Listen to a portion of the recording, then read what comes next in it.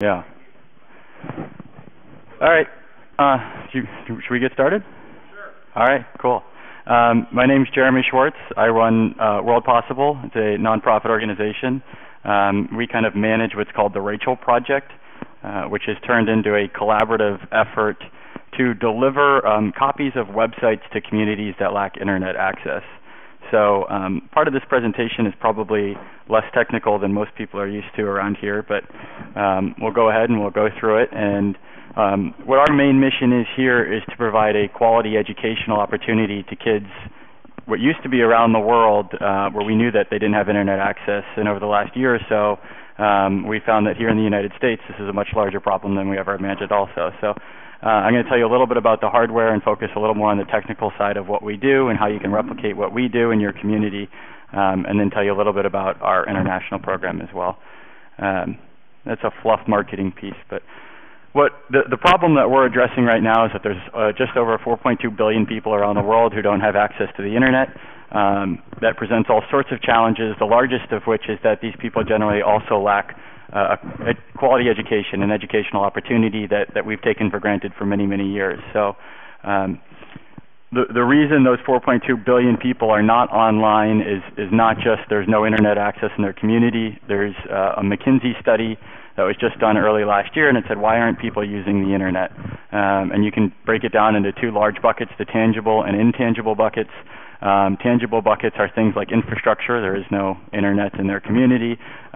Things like incomes, they can't afford to use the internet in their community, as well as intangible things like they have no incentives, no reason to use the internet in their community. They don't know what it's going to do for them. And the more basic things like ability, and that generally comes down to illiteracy, which prevents people from getting on computers and from understanding what they're looking at. When we talk about the tangible reasons people don't have internet, a lot of this goes to international backhaul channels, landlocked countries that have to negotiate agreements, and this is when you're talking about most of sub-Saharan Africa, West Africa, East Africa. There is literally like one large backhaul cable that connects most of West Africa to the rest of the internet world. So we started in Sierra Leone. We were there for about 3 weeks, and a Chinese ship dropped an anchor on the one cable that provided internet access to East Africa. So we were without internet for 7 days. And this is just some of the challenges that we see in the developing world and why people don't have access to the tangible parts of internet access. And at any point during this, please stop me. It's a small group. We can chat and talk at any of these. So what World Possible has done is we've started creating copies of websites so that people can download them and take them with them. And what we've started with is the open source community, the Creative Commons licensed content, which you'll see here is a small selection of our content, and I'll get into a little bit more about how we do this and what it enables. But things like the Khan Academy, Khan Medicine, Practical Action, which helps people build in a rural environment clean water supply, small fishing ponds, all the way through to things that you and I use every day, like Wikipedia. Project Gutenberg is the great books of the world. There's some Scratch and computer programming. And so what we're building is the largest collection of websites that you can go and download and take with you. So you can throw them on a computer, you can throw them on a tablet, or what we've got sitting around here now is we have these little servers, and what I'll do is I'll demonstrate that in a little bit. And these are large collections of websites as they existed at a point in time, put on one of these little boxes, and you can plug these boxes in anywhere in the world and provide access to this set of content for a community that would otherwise lack internet access. And so that's, we started in Guatemala, we did a lot of work in East Africa, and now our largest actual customer, we've started selling these, is the Department of Juvenile Justice and the Department of Corrections here in the U.S. So we're in 13 states now running educational programming in the Department of Juvenile Justice, and we're in 2 federal facilities, so they bifurcate between kids who are 18 and under, and actually even in some cases 24 and under, who are required to get a 5-hour educational opportunity. You're sitting in a youth correctional facility in Oregon, and you have one teacher who's supposed to be giving this education to kids that range anywhere from 13 to 24. And they've been looking at technology as a way to help bridge this gap where I can't teach all of these kids at once, and that's where Rachel has come in. So we are now in every youth correctional facility in Oregon, which is 27 facilities, and they have 2 servers in each facility, and we've rolled that same program out to 12 other states now. So again, this is the infrastructure piece for people who don't have internet. We're trying to build hold on, sorry. We're trying to build a small slice of the internet for them to use. The larger piece, and I think I've got two of them sitting around here. This was recently designed by Intel. You can even hold that up. This is a larger device that has 500 gigabytes of storage, which allows us to store all of the Khan Academy, all of TED Video Talks, all of Radiolab, all of Wikipedia, and about 45 other websites on it. And so I don't know if either of those are flashing and turned on, but we can go through a brief demonstration. This is, okay. So if anyone wants to go through a brief demonstration or talk about the tech specs here, this is a device designed by Intel. They just came out with it about 4 years ago. They call it the CAP, or Content Access Point. We have redesigned it and preloaded it with all of our websites, and we actually now sell this device. And this is a device that we sell mostly into the prison system, but we also have these devices running with our staff in Sierra Leone, in Kenya, and Guatemala, where we actually have a physical presence. So it's got Wi-Fi. It goes all the way back to Wi-Fi A, all the way through now AC. So there's a wide range of availabilities to pair with old hardware that exists in the developing world. $329, and that gives us about $60 margin on top of what we buy them for from Intel from China. And then there's an 8 gigabyte eMMC, which runs all of the operating system and some of the exercises inside it, and then the large content storage, which can be expanded to any size we want, but 500 gigabytes is about where we've sat so far. Runs for 5 hours of battery life on its own. So like in the Department of Corrections, if you have someone in juvenile detention and you can't have them taking classes with the rest of the students, you can just walk this over to the solitary confinement ward, and they can turn this on, and they can give someone something to do for 5 hours. They can learn computer programming, they can learn math, they can learn science. Intel Atom processor, 2 gigabytes of RAM, and we've been working with Intel on a second generation of this particular product to give us a little more power.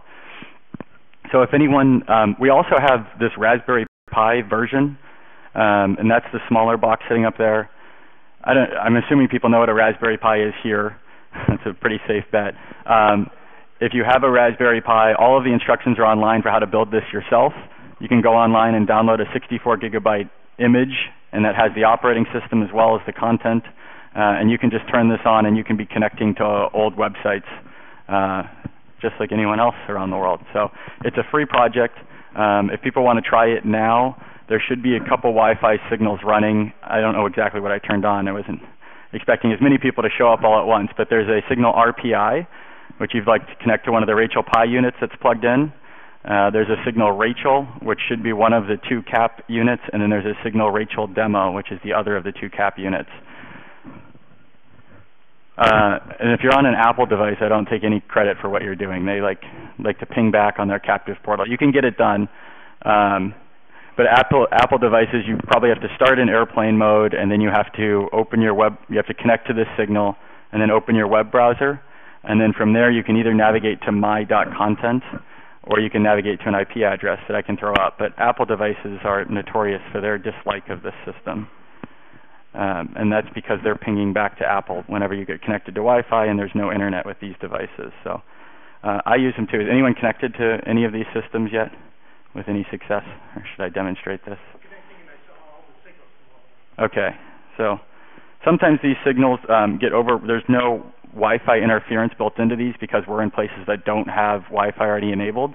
So we're in a big conference center. It's especially bad because scale will override our Wi-Fi system. But yeah. Okay. So if you open your web browser, you can, the RPI is a little different. It's 10.10.10.10 in Google Chrome or Safari or whatever it is that you're using. And that'll pull up your content set there.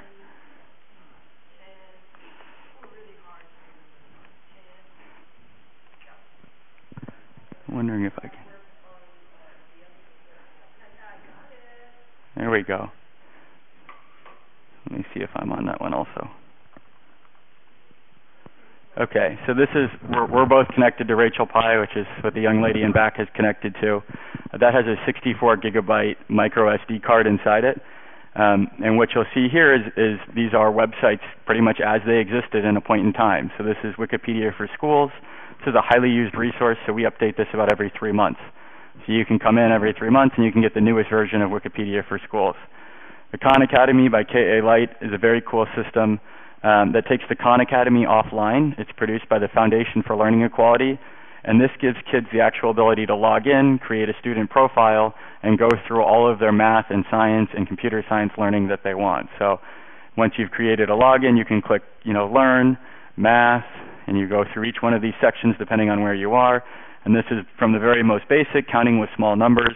We'll start a Salcon video. And then so he's teaching them how to count 7 squirrels. And then at the same time, when you're done watching that video, it'll click you over to an exercise. And then it'll ask you to put 10 apples in the box. So this is totally offline. You can do this anywhere in the world. That Rachel Pi is easily created by anyone for about $70. And that's including the RPI, Rachel Pi, which is $70, we say is good for 6 and 10 simultaneous users. The 6 is when you're doing this type of stuff where it's interactive exercises. The 10 is when you're doing more general web browsing. That number can be enhanced by plugging that into a router or an existing network. And then you can get up to about 14 or 15 people accessing this. The larger units that are floating around, Intel claims 50 users. We've got to about 16 doing this type of work. And about 35 doing regular static HTML web browsing. Yeah.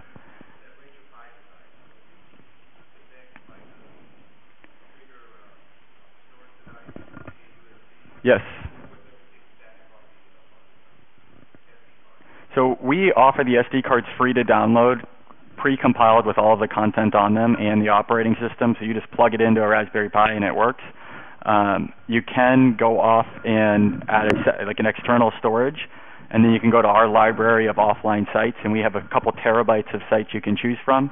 You could download them all, and you could put them on an external hard drive, and then you can just, you have to do a slight technical repointing of the web server, but there's instructions on our website about how to do that type of activity. So this actually runs on Nginx, and then Apache runs almost all of the other static. There's 2 web servers running at the same time.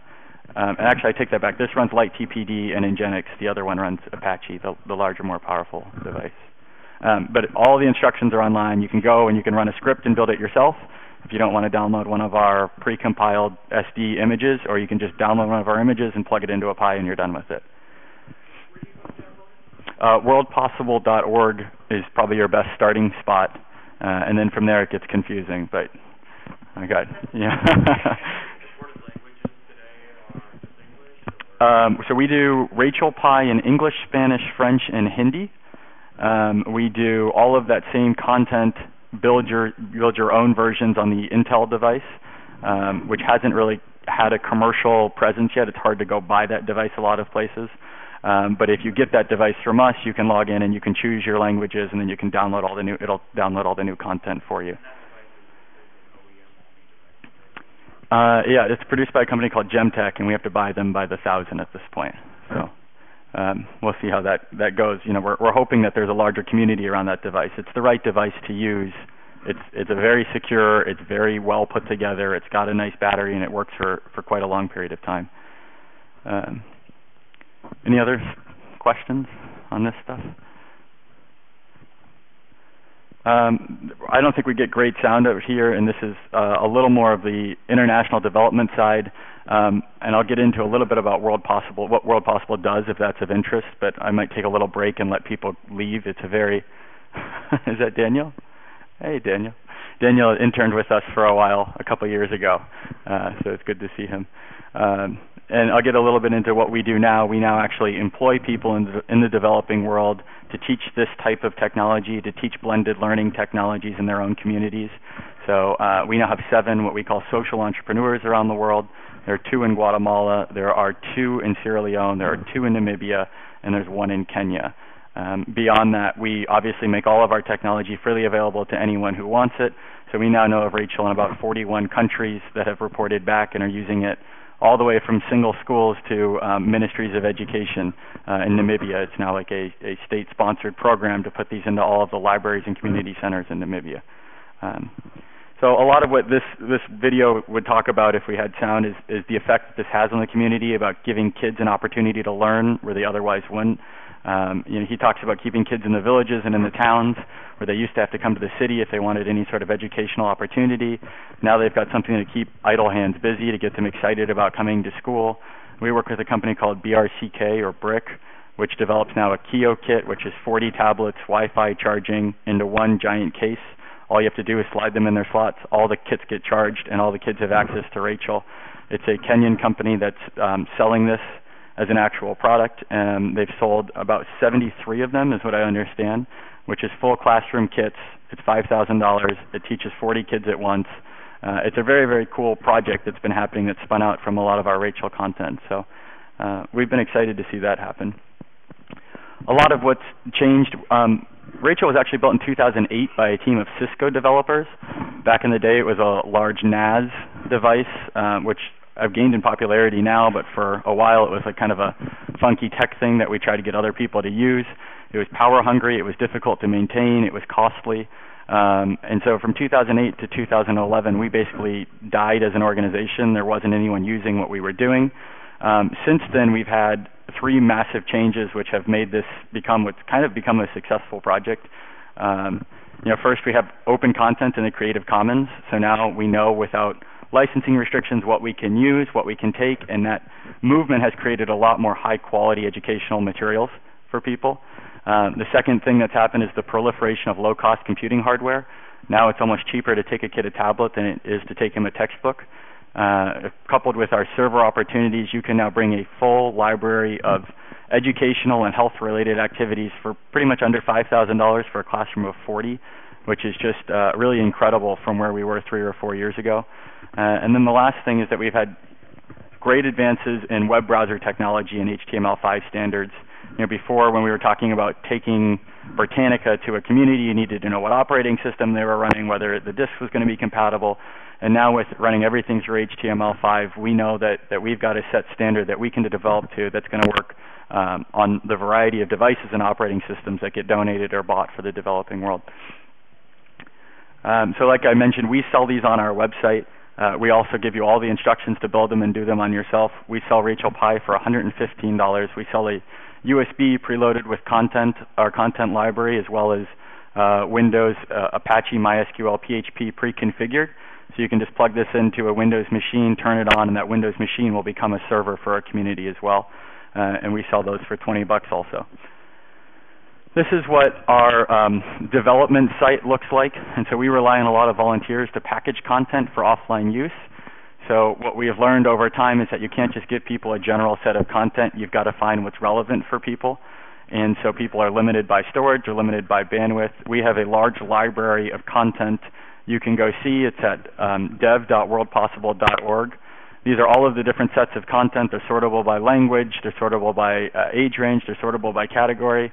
And you can download any one of these individually, or you can download the package as a whole. Or if you find out that your kids are only using CK12 textbooks, you can download just the updates to CK12. It's all compatible with rsync on any of our servers, as well as FTP download and just straight zip file HTTP downloads. Any other? Yes, maybe. I just made this slide this morning, so no. But I think that they just took a copy of the presentation and they'll put it up somewhere. Then, what we come here for a lot of times is to get help with a lot of the development side of this. We're working on a captive portal for this, so when you connect, it automatically grabs you and takes you to the full set of content. Last month, I just pulled our website in terms of people downloading content, which many people replicate many times. We went through just under 7 terabytes of content last month, which made us have more bandwidth than the actual Raspberry Pi.org, who hosts us for free. But that's the equivalent of a few hundred downloads of our content in its entirety. So it's gaining traction. This is up just over 100% since about 6 months ago when we were doing 3 terabytes, and about a year and a half ago we were doing somewhere between 300 and 400 gigabytes of traffic. So,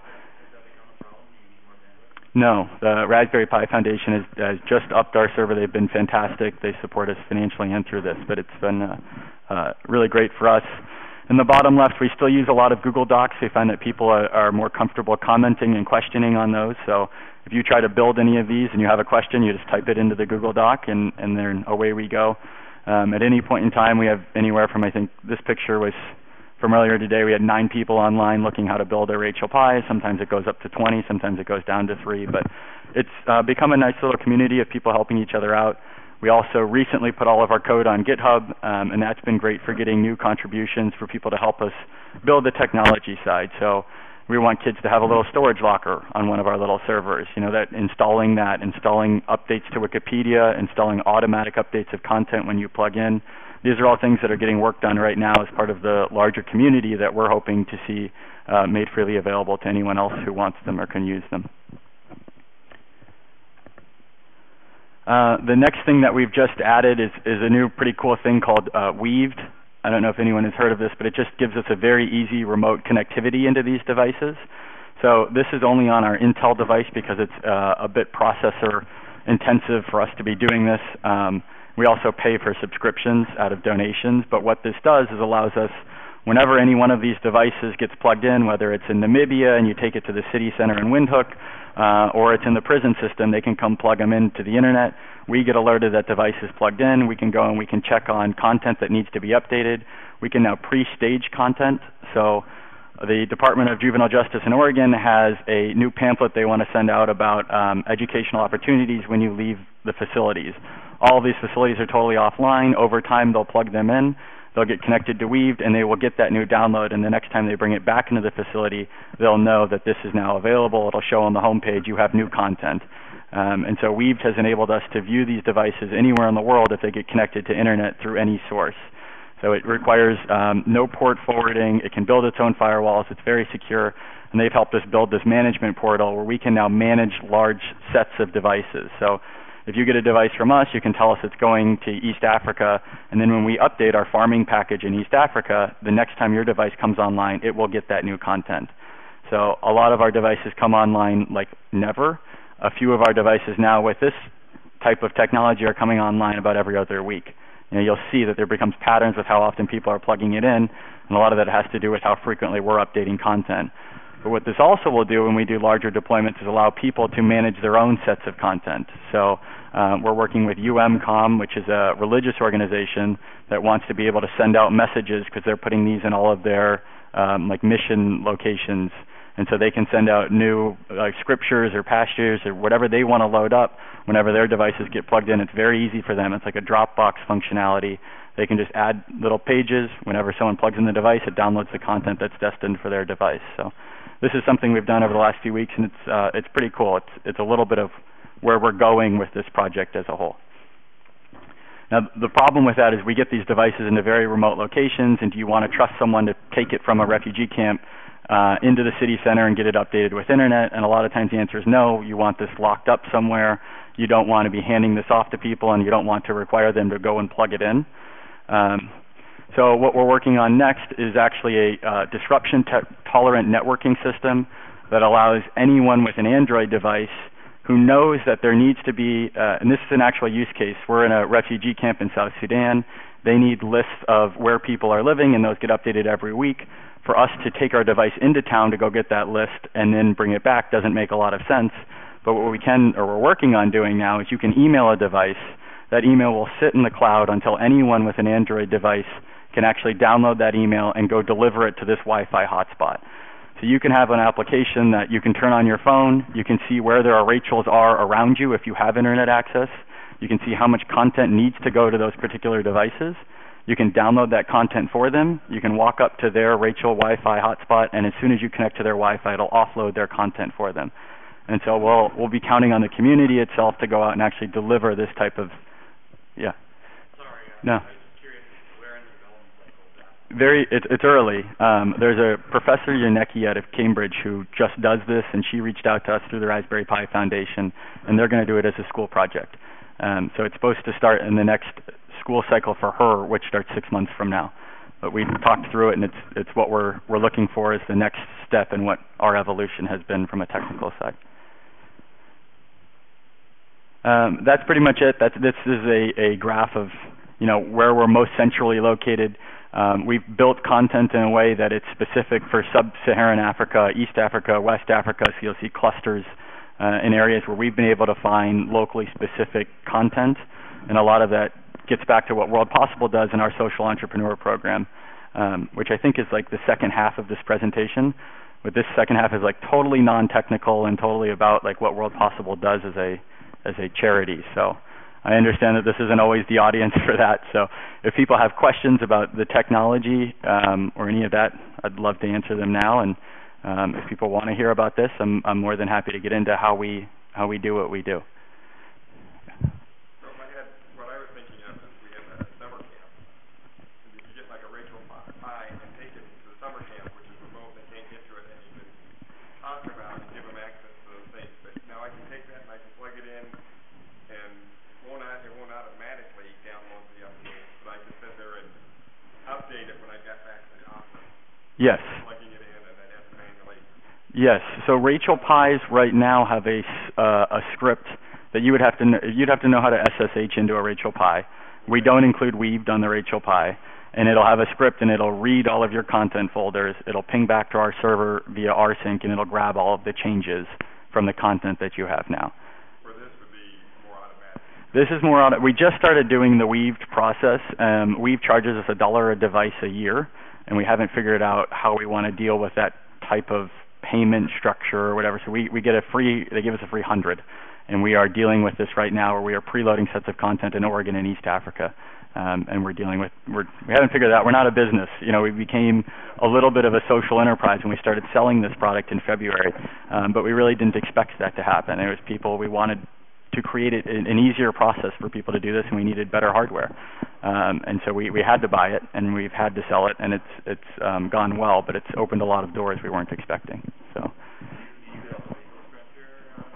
We're a 501c3. 100% of the profits roll back into the project. I'm our only full-time employee in the U.S. I became a full-time employee about 18 months ago, and then we have 7 full-time employees as social.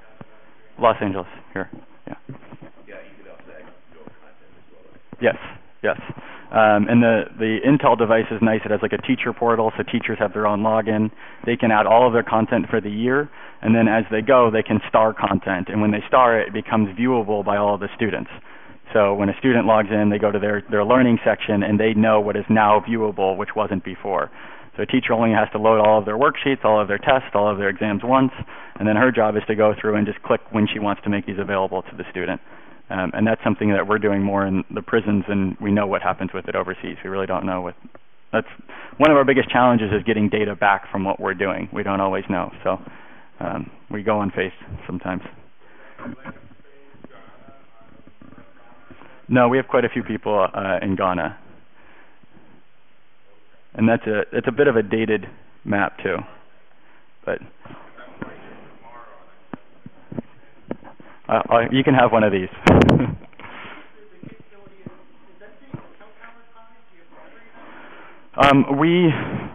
We do offer what we call a rugged Pi, which we do put a internal UPS in and an hour battery life.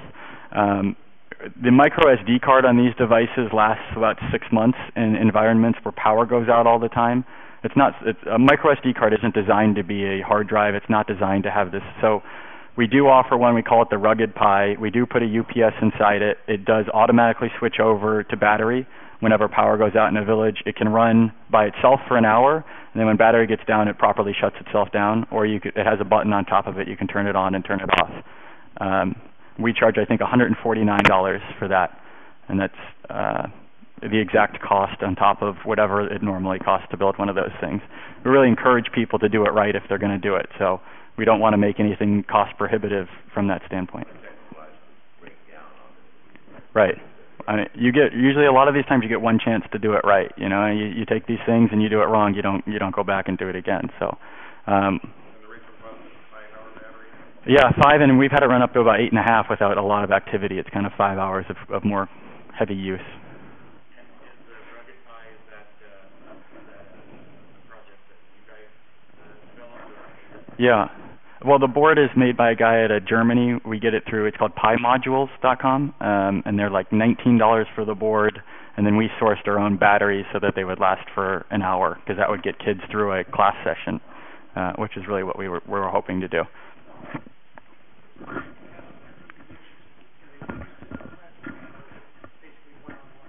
Yeah, so the Rachel Pi via Wi-Fi, we say is good for 6 to 10 users, depending on what they're doing. 6 users if you're trying to do exercises or all simultaneously watch video. And actually the biggest limiting factor on the Rachel Pi, first is that little Wi-Fi dongle. So a lot of people plug these into a router. The next limiting factor is the I/O read speed with your micro SD card. That'll top out at about 11 megabytes a second with a really good card, and about 6 megabytes a second with most normal cards. So when you start dividing that by the number of users, you start understanding the type of experience you get trying to stream a video at 500 kilobytes a second. So if kids are just browsing web pages, you can do about 10 to 12 users pretty okay. You won't really notice any lag or anything like that. Rachel Plus is still new for us. We've gotten one field report back on how many people are actually using it at once. 35 people connected, no problem, viewing static HTML with the full classroom. When they went to do KA Lite, which is one of like the key pieces of this, the actual interactive learning exercises, they topped out at about 8. And we think that's more of a KA Lite thing right now, so we're working with them to kind of enhance some of their actual, it's a Python coded program, and we're working with them to get some more speed out of that. But it's another open source project out of San Diego. It's a great group of guys that are doing some really impressive work. Anything else? So we started doing this, and we would get these all over the world, and we would get them all over, and people weren't using them. And we were trying to figure out why, and a lot of it came to, I think, the second half of why people don't use the internet. And this is like a good time for people to leave if they don't want. I'm not like at all offended by that either. But we do run what now is considered the World Possible Chapter model, and we support social entrepreneurs in a 2.5-year program, training them on this technology and then getting them to build their own businesses, both selling and distributing this, as well as selling training services in countries, and then advocating to governments for large-scale adoption of this tool. It's a 2.5-year program. Right now our chapters exist in Guatemala, Namibia, Sierra Leone, and Kenya. Guatemala was our first chapter, so I'll probably talk about that a little more. It's 2.5 years old now. To give you the highlight, it's totally self-sustainable. We supported one social entrepreneur for 2.5 years. He has now raised $74,000 for 2016 for his work in Guatemala, and then he covers all of his own expenses out of selling these Rachel Pi units and teaching training courses on how to use both Rachel Pi as a technical tool and then learning methodologies around how to use this in the classroom. But all of our programs are totally locally owned. There's no U.S. or foreign staff monitoring anyone. We have volunteers that do day-to-day monitoring because we do provide financial contributions to each of our social entrepreneurs. So we have a lot of Rotarians have signed up for this role of day-to-day monitoring. They go onto WhatsApp, they talk to them, they see what they're doing, they make sure that school actually exists. They make sure that they talk to the teacher and make sure that this person was actually there. They ask them how the hardware and technology is going. And then we give our social entrepreneurs a set of kind of 5-6 month commitments where we are asking them to do different things over each of the 6 months, and if they do that, they kind of move on to the next part of our program. We also do provide technical support from our pool of volunteers. So if anyone gets a kick out of this, is a good networker or something like that, we can sign you up, and anytime we get a request out of Ghana, it would go to you. Right now, those all go to Seth. We have a great guy who takes all of our requests from West Africa for help. But we are getting more and more of those, and we more and more want to be providing support or connecting people to people who do want to help in this regard. So it's a 5-6 month blocks. The first 6 months, we don't provide them any financial money, but we do provide them hardware. And so this is long after we've identified a social entrepreneur, which is probably the hardest part of what we do. But we get a lot of feedback from people saying, I've been using this in my community for years. I've heard of you guys. I really think this could be important. And we tell them, good luck. And then we wait to hear from them again, and we wait to hear from them again. And then eventually we provide them with some amount of hardware with no promise of anything more than that. And we see what they do over the 6 month period. How many people can you go reach? What kind of impact are you having? What connections to the community do you have? Do you know the right people? If they get through that 6 months, and this is actually, it goes on to recruiting, and then we actually ask them to localize the content. So we have Rachel Pi just for Guatemala. While we have a Spanish version on our website, we have a Guatemala-specific package that we distribute in Guatemala. We have Rachel Kenya, which is actually an East African package, but that has more Swahili content. It is curated just for this particular market, and we rely on our social entrepreneurs during that phase to do that. Once they've done that and we've created a local country-specific package, we redistribute what we have. You know, we go out there and we say, this is what we've built for you. Let's see it in action. And then the last 6 months, we give them 6 months to go out and fundraise and create a business out of what they're doing. So again, this is first stage. This is pretty much, this is about 4 months ago where we were in Namibia. And actually, it's probably a little longer than that now. And Namibia is a year and a half into our program. But this was part of his original, you know, I'm showing you there are people who need this, and this is the kind of work I'm doing. It's one of my favorite pictures we've ever got. But he set up a community outreach center with Rachel in it and would bring in villagers, and he'd ask them about health problems, and he would show them how they could research their symptoms on Rachel and what that really meant. So that the next part of our program is after you've gone out, you've met with somewhere between 2,000 and 3,000 people during that 6-month period. We're asking you to recruit a group of about 10 to 14 individuals who will help localize the content. So those are almost always teachers. They're almost always a diverse set of teachers. They're all tech-savvy people.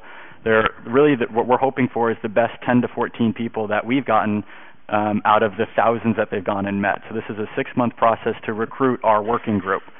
That working group we're going to take in the localized section. We actually pay that whole working group to sit down on weekends. In Guatemala, they came from all over the country. We paid all of their travel expenses. Every other weekend they came together for 4.5 months to build the right set of content for the schools in Guatemala. So the second page is going out there, and this is Bonfus. He's our social entrepreneur. He's wearing the Rachel polo. And this was at the end of his recruitment phase. He was saying, okay, I need 10 to 14 people to help me, and this is the response he got in Soy, which was in southwest Kenya. It's pretty cool. This was our social entrepreneur in Guatemala. He was speaking at TEDx in Guatemala. You know, this is their job right now, is to go out and find the right people who can help with this project. So the third is localizing the content, and this is where it really depends on our social entrepreneurs to figure out what localizes local people. So in Kenya, what localizes people in Kenya is totally different than what incentivizes people in Kenya is totally different than what incentivizes people in Guatemala. Kenya has a rigid school system. They have a curriculum that they teach you. They have exams that they have to pass. Guatemala has none of that. Guatemala is looking for agriculture. They're looking for English language learning. Those are all things that we don't know, but we count on our social entrepreneurs and those 10 to 13 people to come together and say, this is what's going to be important for us. In Mexico, it was SATs and, again, language learning. But it's a different type of language learning. In Guatemala, they were trying to learn English so they could study. In Mexico, they were trying to learn English for vocational trades. So even then, it's a different set of what do we really need for this set of people. So we're not overwhelming them with content. We're giving them something that makes sense for them to go through and actually learn in their respective environments. So we figure out what incentivizes people. We almost always create or find curriculum and pacing guides where they exist. Our first entry point in a lot of places is teachers. So if we can tell them what they're supposed to be teaching on a particular day and then give them resources on Rachel to help them teach, that's great. We look for local content and local language. So we have a lot of Mayan content in Guatemala that they've collected and put onto our Rachel Pie for Guatemala. A lot of what we found incentivizing people is also some of the preservation of their cultural histories. So in Guatemala, they've used this as a tool for storing audio tours, and they will go and they'll have all the kids go and interview a local village elder in their native Mayan language. They'll hear old native stories. They'll load this onto their Rachel Pie where they can all upload content, and it'll be a place for them to share local stories. And for them, it's a place for them to preserve local culture. And eventually our hope is to get all of this stuff back online. Another thing, what incentivizes particular groups, we've talked about health, we've worked with Doctors Without Borders groups, we've talked about religion, we work with UMCOM. There's a lot of different things that incentivizes people to pick up those projects. We need to just find those. When we find the incentives, we say what content already exists that we can add. That's the easiest way to add content that already exists. When it doesn't exist, what content can we get created? So in Guatemala, we needed a lot of vocational training about how to build a chair, how to build a desk. We went to the University of Guatemala. They created a course on creating videos for people who need this kind of stuff. And so it was very basic farming and agriculture. There's this great content that we have on building a irrigation drip garden out of old plastic bottles. And it teaches kids how to cut out the bottom of the bottle and how to build a drip irrigation system where you have limited water and limited resources. And it's happening. It's a school project that happens in a lot of our northern Guatemala cities. And I'll show you some pictures of that. And then the last thing we do is how can we align our existing content in a more useful way? And so that's really where we start sitting down with those 11 to 14 teachers and we say, if this is what you're supposed to be teaching, how can we put our content together in a way that makes sense for you to actually use this as an end user. And so a lot of that is just aligning content that exists on Rachel that we found or created to the local curriculum. In vocational training, it's a different way. Does it make sense to learn how to build a desk before you know how to screw in a screw? It's just really a matter of creating a simple way for people to learn. And let me see.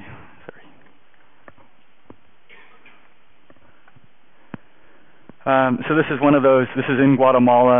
This is a Rotarian who was hosting those biweekly meetings to align Guatemalan content to the local curriculum there. And this is some of what comes out of it. CNB is the national curriculum of Guatemala. In Kenya, we actually built a package called Rachel Shamba, which is a 4 gigabyte package. It comes on a micro SD cards that people plug into tablets. And this is used almost entirely by a group whose job it is to take farm products from the city center out to farms. They're the basically material salesmen. And so when they go out there, they're going out to a farm, and the farmer says, I have a leaf, and it looks like this, and it's killing all my plants. It's got this white fuzz on it, and it's got these holes in it. And this is just a package of East African farming materials where he can say, this is the bug that's causing that. I can show you on my tablet without the need for internet exactly what's causing that. This is written on the website. This is what you need, and I can get you that product. And so for them, it's become a way to enhance their livelihoods, both from a farming community standpoint and from the guy whose job it is to actually sell product. Facebook did a video on our social entrepreneur in Guatemala. It's a cool video. It's on our website somewhere. You guys can check it out later if you want. The last really community benefit part that they do is this force distribute again. So this is almost 2 years into the program. We have built a local content-specific package for Guatemala or for Kenya or for whatever it is that we're doing. And we talk about distribute with a purpose or intent to engage. So that first time we're distributing, trying to meet 3,000 people, the sole purpose of that is not to introduce them to this technology and convince them to use it. It's to find people who are going to be the real advocates during our localization process. Once we've built this, we want to go out and say, this is the tool you should be using. And so we've reached this phase with Guatemala, and we're getting there with Kenya now. And what we do is we go out and we teach learning methodologies for this. We have now a set of content that works. We've got a device that works. And we got to go out, and so we teach SOLs, which are self-organized learning environments. We teach vocational training. We teach directed learning, which tells kids, this is the math you need to learn. Go and learn this math. Here's how you do it. We teach inquiry-based learning, which is kids have a question. Let's go research a question. Let's talk about using Wikipedia to research. Let's research Guatemalan history. We talk about blended learning, which is a combination of the two, where you might have some kids learning a process online and then teaching that same process to the other students in the school. We narrow our focus to a manageable set of deployments, and this is our social entrepreneur doing this work. We ask them to cover about 30 deployments, which enables them to visit each deployment once a month. They can share best practices. They can help fix some of the tech problems that do exist. They're really a jack of all trades. What more content can we continue to get created, and then how can we align that content again in a more useful way? It's a complete iterative process. We view it all as a cycle. So this is teaching in a Guatemalan school, translated in Spanish, Shugata Mitre's SOL, self-organized learning environments, which encourage kids to explore on their own and talk about what they've learned in the classroom setting. This is another video that's on our website. This is really much more of like a directed learning, and he is telling kids, go and just learn. Go spend 5 minutes looking at Rachel, tell me about what you found. Let's talk about what you found, and this is a way to get kids. Really, our goal is to get them familiar with the computer. Whether or not they're learning is of less consequence to me than if they're gaining computer literacy. Our main mission has been computer literacy and getting people prepared for jobs in the 21st century. So anytime we can get the classroom focused on computers, we're happy. This is that drip irrigation system with some of the plastic bottles being built in Guatemala. On the right side, that's the Oregon Youth Authority when they powered up their first Rachel server September 15th. And so we're now in every youth facility there. This was in Sierra Leone. We hired our social entrepreneur just before the Ebola crisis, and so that was when they were supposed to be out meeting between 2,000 and 3,000 people. That didn't work. Obviously, you couldn't be traveling the country pitching this, so we partnered with a group called Cause Canada, who actually taught classes in the north of Sierra Leone, but their teachers couldn't go back to Sierra Leone. They were Canadian teachers, so They took our students, our social entrepreneurs, with their students. They paired them together and they said, okay, we're going to try and do school just through Rachel. And so our guys were there to teach the kids how to get on the computers and how to learn math and how to go through the Rachel content. And that was their entire learning during the Ebola crisis. And it was 3 schools in the north of Sierra Leone. On September 2nd, the update that we got from our Facebook page is there on the left, and I don't want to slaughter, but it says, the kids in Secunia extend their sincere thanks to Cause Canada and World Possible.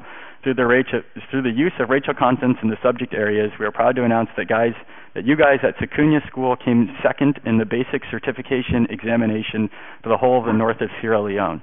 It was the highest scores they'd ever gotten passing their proficiency exams at the end of the year. And this was with no teachers in the north of Sierra Leone. It was pretty incredible. This thing gets mad when I stay on a slide too long. Okay.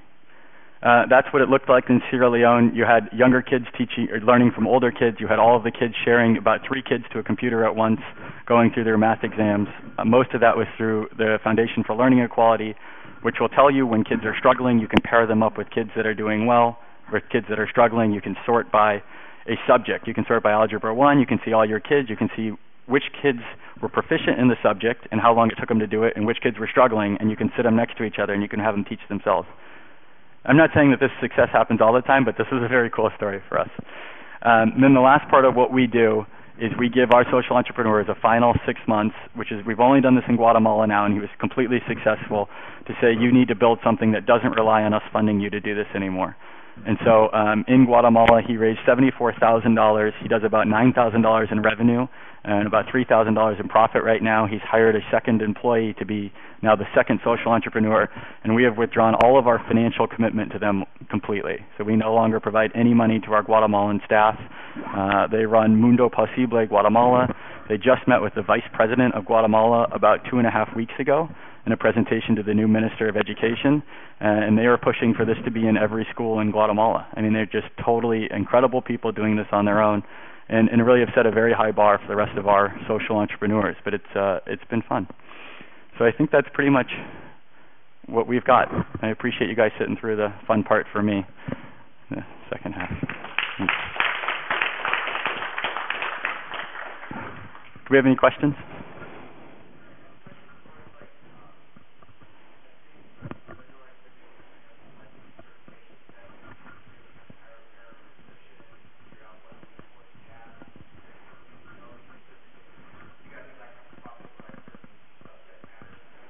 No. So the only interactive, are you talking about for our social entrepreneurs or for people who are using our device?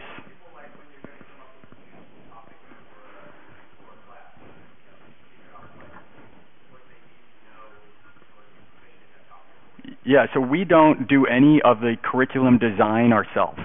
Like in Kenya, where you were teaching towards their A exams, which helped them get to the next level of school, we align our content to what Kenya says you need to know. So part of that process of localizing our content is finding out what they say you're going to be tested on, and then aligning really just a list of links that say, you know, how we teach math is totally different than how they teach math. We teach Algebra 1, then Algebra 2, and they might do trigonometry and then geometry.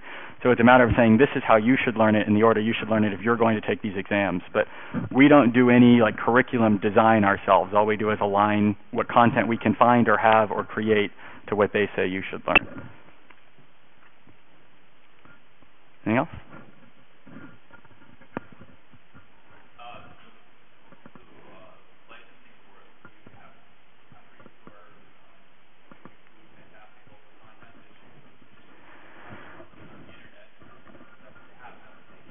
We have 3.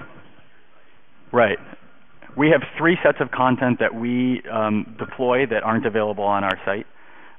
One is for the Oregon Youth Authority. They have a proprietary or paid license program that teaches kids all about the educational opportunities in Oregon.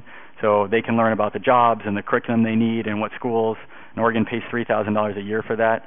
As part of them piloting this and being our advocates, we put that offline for them. In Sierra Leone, we have a literacy program. It's actually learntoread.org. They charge $500 for a school license, and we charged Cause Canada paid for the work in taking that package offline, which we normally don't do. And then Cause Canada paid that content producer for their server licenses, so we bought 3 of those. And there's one other package that we have that's not Creative Commons licensed that's passing my mind. GCF Learn Free, produced by the Goodwill Community Foundation, teaches basic computer literacy courses. For about 2.5 years, they would not let us include it. And then when we moved into the prison system, they changed their mind. But that's the other package that's not Creative Commons licensed that we include. It's a really good one. And we asked for it and we were denied. So we asked for it and we asked for it again and we asked for it again, and finally about 6 months ago they said we can now. They believe that we're really, you know, have a nonprofit mission, and they're on board for including that package. So that's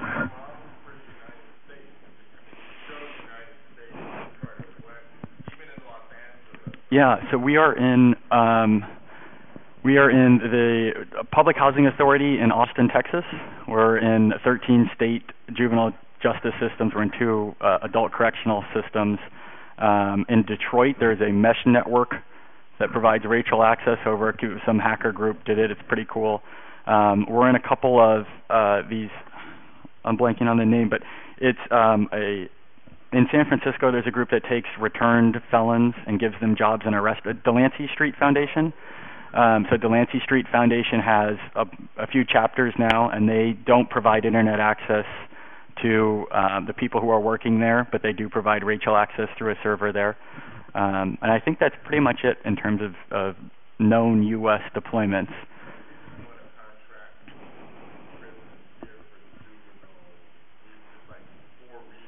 Yeah.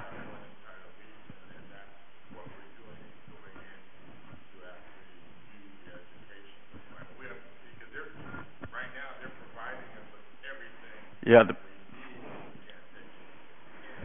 The prisons are very tough, and a lot of that is like what they call IS, and I think that's internal security, and so we've had to send a lot of devices out to those people, and it takes them somewhere between 6 and 8 months sometimes to come back.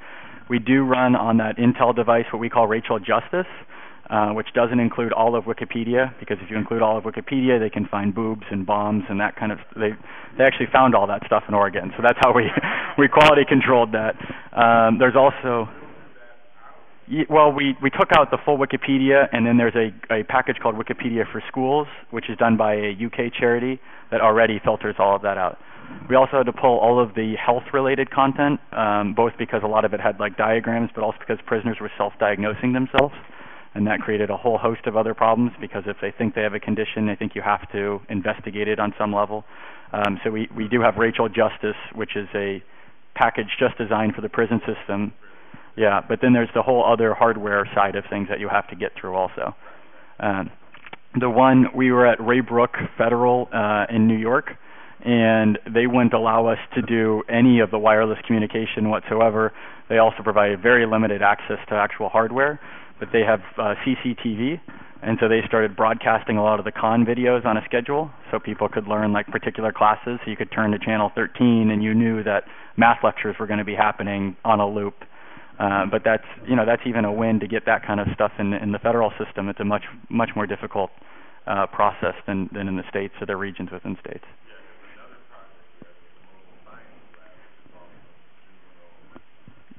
Yeah. Yeah.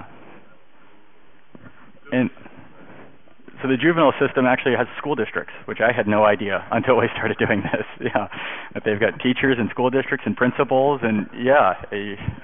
It's wild. I mean, there are a lot of incarcerated people in this world. It's horrible. I mean, well, that's a different topic. Yeah.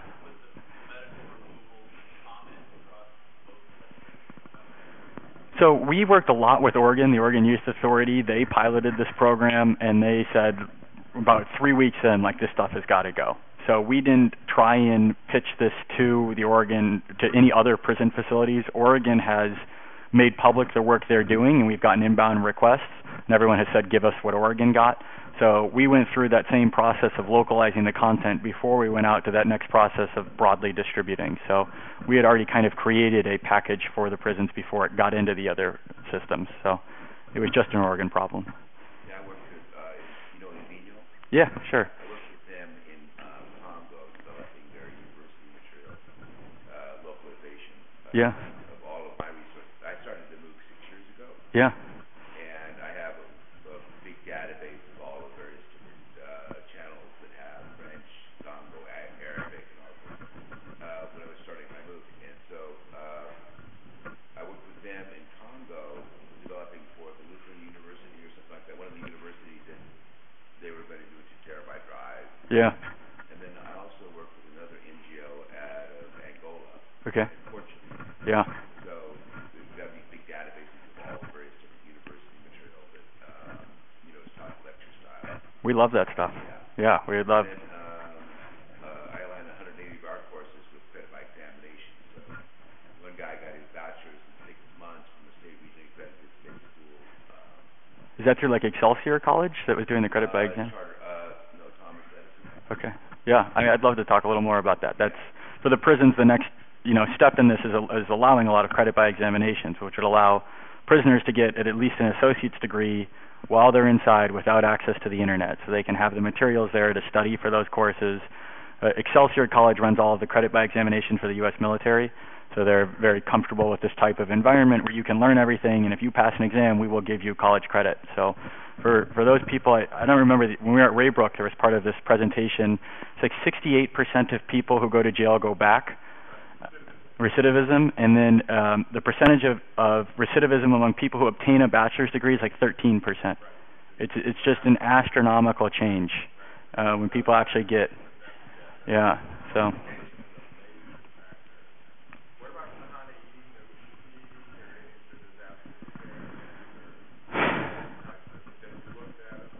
We haven't. I mean, we're pretty lean.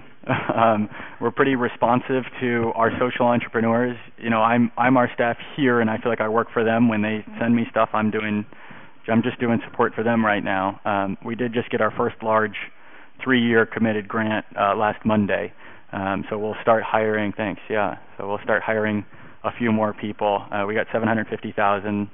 $250,000 a year for the next 3 years, which is for us double what we've been working on for the last 2 years. So there's a pipeline to being a little more proactive about how we view this stuff, but it's not here yet. Yeah. Anything else? All right, thanks, Ivan.